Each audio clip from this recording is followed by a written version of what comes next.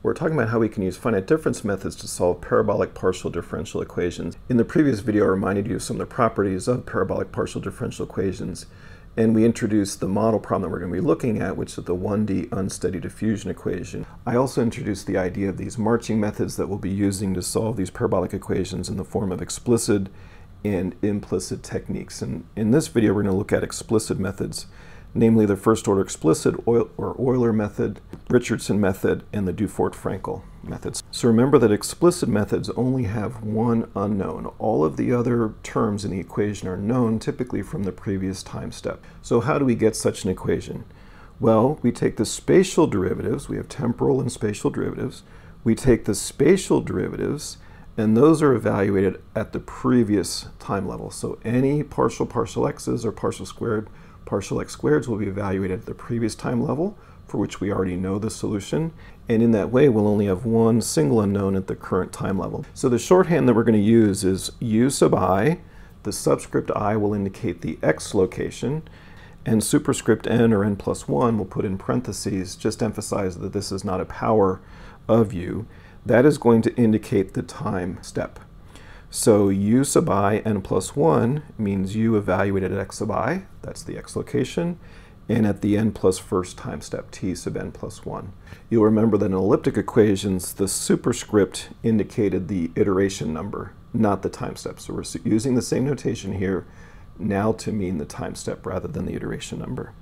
So the first order explicit method, it's also known as the Euler method, because it was developed many years ago by Leonhard Euler, long before digital computers. So yeah, that means people used to do this by hand. So remember, we have our x spatial dimension and time up. And then we're going to march the solution forward from the initial condition at t is equal to 0, and then we'll march delta t, delta t, delta t. And so a generic time step will be the nth time step, and then the very next one, a delta t away, will be the n plus first time step. Our spatial domain will be discretized just as we did in the boundary value problem, elliptic partial differential case, starting with I is equal to 1, then 2, up to capital I plus 1. So we have capital I intervals with capital I plus 1 grid points. If we zoom in on this generic location, I, n, and n plus 1, we can blow it up and it looks like this. So we have the nth time level, that's the previous time level for which we already know the solution. And then we're seeking the solution at the next time level, a delta t away, that's the n plus first time level. We have our I plus 1, and I minus 1 points. So those are each a delta x away. I won't show this overall picture anymore. I'm just going to show the zoomed in pictures for the later methods. But what I'll clearly indicate on each of these schematics is the x marks the spot. Where is the equation actually being approximated? And if I forget to put the x on, you'll remind me. I'm sure you will. So x marks the spot is here. So I'm approximated at the previous time level. So what that means for the time derivative is that if I approximate partial u partial t here, the only way to pick up the next point at the next time level is by using a first order accurate forward difference approximation for the time derivative. So partial u partial t will be uin plus 1, that's this point right here, minus uin, that's this point right here, divided by the distance between them, delta t. Now remember, that's only order delta t. It's only first order accurate in time. So that's a forward difference approximation from the previous time level to the current time level. Now one thing you're going to notice in these is if you just look at this approximation, you actually can't tell that this is a forward difference approximation. It very easily could be a backward difference approximation. There's no way to tell just by looking at this equation. You need to clearly define where you're approximating the equation. So just keep that in mind. We'll see how that plays out in future techniques as well. Then for the spatial derivative, partial squared u partial x squared, remember we have partial u partial t is equal to alpha partial squared u partial x squared. So the second derivative term in x is going to be approximated using a second order accurate central difference approximation, as we've been using all along.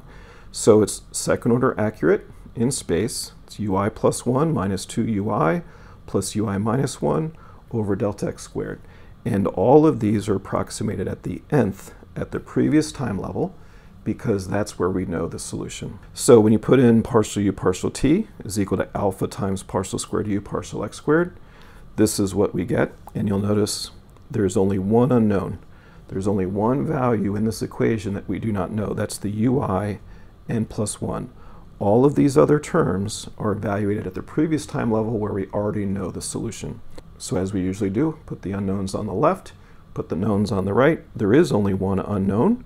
So this is an explicit expression. That's first order explicit method because it's only first order accurate. Then on the right, we have all values of u from that previous time step. This alpha delta t delta x squared, we're going to call that s, just to make our lives a little bit simpler.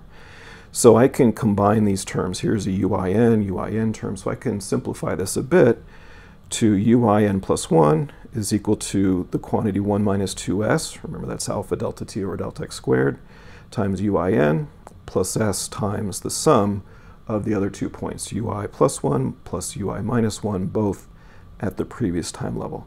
And then we apply this at every point along the x coordinate as we march from time step to time step to time step. So again, explicit expression, only one unknown, and we just go from point to point to point to point to point at the current time step, updating their values, ui n plus 1, as we go. Once we're finished, we then increment the time step and move forward as such. Once again, this is an explicit equation for ui n plus 1. That's the only unknown. It requires us to sweep along all the values of I for each time step. The method is second order accurate in space, because we used a second order accurate central difference for the second derivative in x, but it's only first order accurate in time. So we call it the first order explicit method. One thing you'll notice is that you could adjust the time step delta t as you go. So I could be tracking the solution and I could say, well, it looks like the solution is changing a lot from one time step to the next, so maybe the next time step will take a smaller delta t. So it's very straightforward to accommodate that, to adapt your time step to the solution as you go. There are restrictions on the time step and the grid size delta x for this first order explicit method. We say that the method is conditionally stable. Now we're talking about numerical stability here. We'll talk about in the next video how we evaluate numerical stability. For now, I'm just going to give you the result. We'll talk about how we get this result later on. So it's conditionally stable. So it's only stable under certain conditions. The conditions are that s, which is the alpha delta t over delta x squared, has to be less than or equal to a half in order for the solution to be stable. Now this is very restrictive. Okay, now what does it mean for a numerical method to be unstable? As we do the calculation at each time step, we're introducing round-off errors. These are like tiny little perturbations in the system, in the solution. The question is, what does the numerical algorithm do with those tiny little perturbations? If they grow, then the method is unstable. If they do not grow, or if they decay, then it is stable.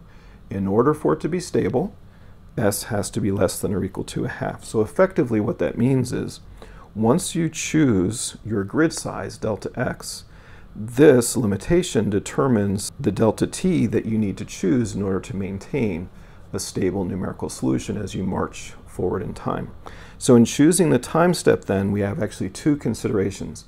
You always have to be concerned with whether the time step is sufficiently small to give you an accurate temporal solution, that the approximate solution that you obtain in time is accurate, is faithful to the actual solution of the differential equation. That's always a concern, that's always a consideration. But we also have a secondary consideration, and that is my time step small enough in order to maintain numerical stability? Typically for explicit methods, that second requirement for numerical stability is more stringent, more restrictive than the first requirement for numerical accuracy. So this is going to be very restrictive, and we're going to need to develop methods, namely implicit methods, that help mitigate these numerical stability issues. So we have two issues here. There's the numerical stability issue. There's also the fact that it's only first order accurate in time. For now, let's think about how could we increase the temporal accuracy of the scheme? How can we restore second order accuracy in time? Well, one technique would be Richardson's method. So the idea behind Richardson method is very simple. We know that central difference approximations are second order accurate. So if we could develop a time marching scheme that used central differences in time in addition to the central differences in space, then we get back our second order accuracy. So this is how it looks. So here's the next time level for which we want to get the solution. Here's the previous time level that we already know the solution. And here's the next previous time level, the n minus first time level, at which we also know the solution, because we're marching delta t forward in time. So these two we know. Now we're going to approximate the solution at that same location, at the I, n location in the grid, but we're now going to use a second order accurate central difference in time. So you see that here, uin plus 1 minus uin minus 1, so this point minus this point, divided by the distance between them, that's 2 delta t, so that now that's second order accurate. And then the right-hand side is exactly as before. Same second order accurate central difference approximation to the second derivative in x. So now both temporally and spatially we have second order accuracy. Once again, we only have one unknown, that's the uin plus 1. Solve for that, put all the knowns on the right-hand side, and that's what you get. And that's fine, that's no more difficult than using the first order explicit method. And you might be asking, well, why don't I hear too much about the Richardson method? Well, it's because it turns out to be unconditionally unstable. In other words, there are no values of s for which it is numerically stable. So we do not use the Richardson method for these types of problems. However, it does suggest a route to getting second order accuracy in both space and time. You'll also notice that you have to keep your delta t constant, because these delta t's have to be the same in order for my x marks the spot to be exactly in the middle of the previous and next time step.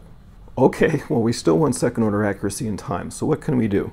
So the Richardson method gets a second order accuracy, but it's unconditionally unstable. Can we alter this such that we get back numerical stability, at least conditional numerical stability?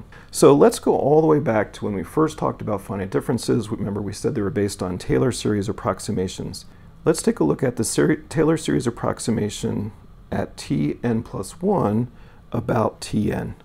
So that would be uin plus 1 is equal to uin, and then our additional terms in the Taylor series that take into account the distance between them, delta t, and then derivatives, first derivative, second derivative, and so forth, evaluated at the point at which we're approximating the function. Similarly, if we write the Taylor series for Tn minus 1 about Tn, then it's uin minus 1 is equal to uin, and then minus delta t, because we're going backwards in time, times the first derivative plus delta t squared is over 2 times the second derivative. Now, why am I doing this? Well, if we add these two Taylor series together, add these two expressions together, I'll have uin plus 1 plus uin minus 1.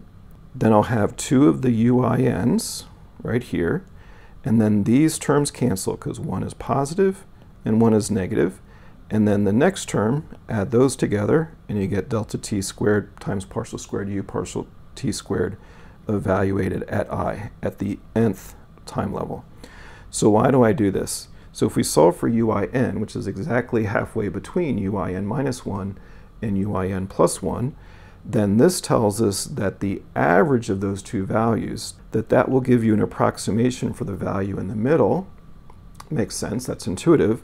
But now we know the accuracy. It is second order accurate in time. The idea here is that if I truncate all of these terms, the truncation error of this approximation, this averaging, is second order accurate. So it's no worse than the second order accuracy that's inherent in the Richardson method. So here's the idea. If I go back to the Richardson method, and where I have this uin, if I instead substitute this expression, the average of the surrounding points before and after, that's what you see here. If I then solve that for the uin plus 1 as we did before, you still have just one unknown. It's an explicit expression with all the stuff on the right-hand side that you now know. So now we've maintained second order accuracy in time, and now the question is, have we helped or hurt the numerical stability? It turns out there's a new problem. The new issue we have here is consistency. You'll remember many, many videos ago we talked about various desirable properties, necessary properties actually, of numerical methods. One is that they be consistent. Consistency means if I take the finite difference form of an equation and I take the limit as delta x, and in this case delta t goes to 0, it should return back to the continuous differential equation that we started with. So it's consistent. So if we check that, I can take my equation partial u partial t minus alpha partial squared u partial x squared. So in this form on the right hand side, I've written down what we get from Richardson method, which we just discussed a moment ago. Remember, for Dufour-Fraenkel, we substituted in for uin, we substitute in this average of the two surrounding values before and after. If I do that, I then have the three terms that are being truncated. I have this term, which I've represented here, this term represented here. Then I also have the truncation error term from this time averaging, and that's this one right here. You can remember that from back here. All right, so now we have these three terms, which for it to be consistent, for this numerical method to be consistent, as delta x and delta t goes to 0, all of these terms must vanish. Because if they do, then we get back to the original differential equation that we started with. Well, this is fine. As delta t goes to 0, that term goes away. As delta x goes to 0, that term goes away. But you notice here I have a delta t squared over a delta x squared. So does this go to 0? And the answer is, well, it depends. Does delta t go to 0 faster than delta x? If so, then it does vanish. But if delta x is smaller than delta t, then this term actually blows up. So this is what we call an inconsistent scheme.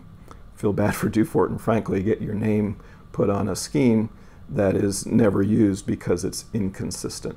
But I want to illustrate that here because it's not a property we discuss very frequently, because I generally don't show you and introduce to you and teach you methods that are inconsistent because we don't use them.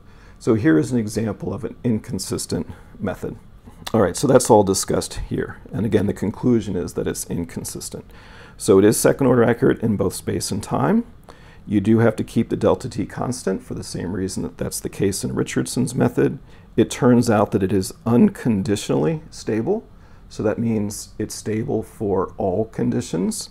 So any s, the problem is it's inconsistent, and therefore, again, we do not use it. So we've gone over three methods: first order explicit method, Richardson method, Dufour-Fraenkel method, and it's only that first one that's actually useful to us.